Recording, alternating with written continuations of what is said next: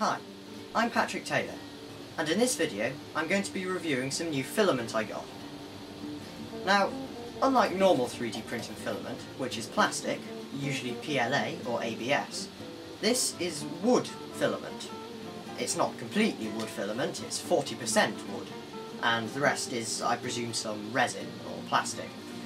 But it can go through a normal 3D printer like mine, and I'm going to be testing it out today. I'm going to be testing it on an owl object, which is on Thingiverse. I'll put the link in the description.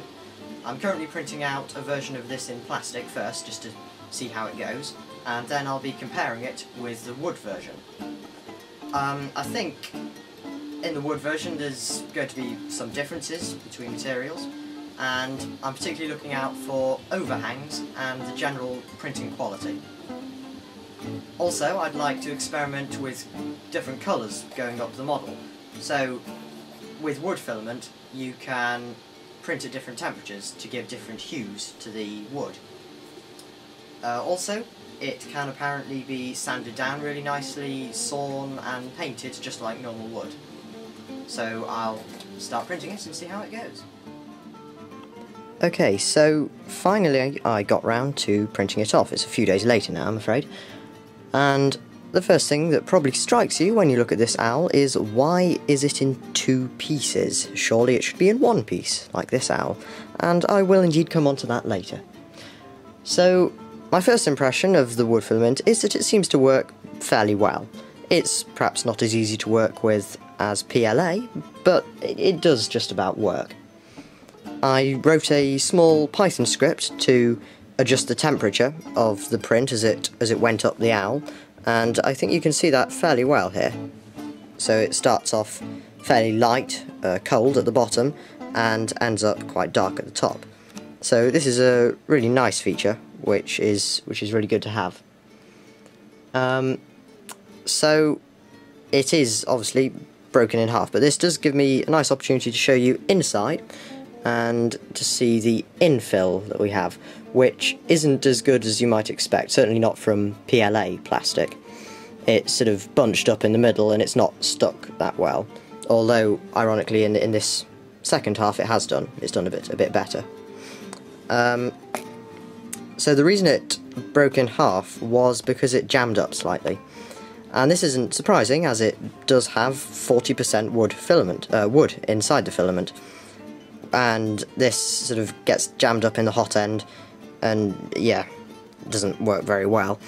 And so mid-print this happened and I had to unjam it, and I unjammed it with some PLA, which of course meant that there was a little bit of PLA printing out when I set it going again, and this created a weak point. And the second reason why it broke in half was because it sticks way too well to the heated bed. I'd already done one of these prints, which is here, with a laywood base, and this actually took up some of the Kapton tape which I've got on my heated bed. It stuck so well.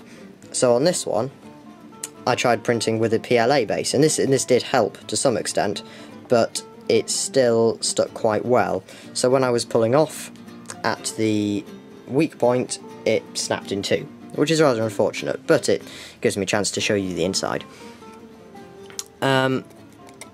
The detailing on the outside is pretty good, I think. Not quite as detailed as the PLA, but still quite impressive.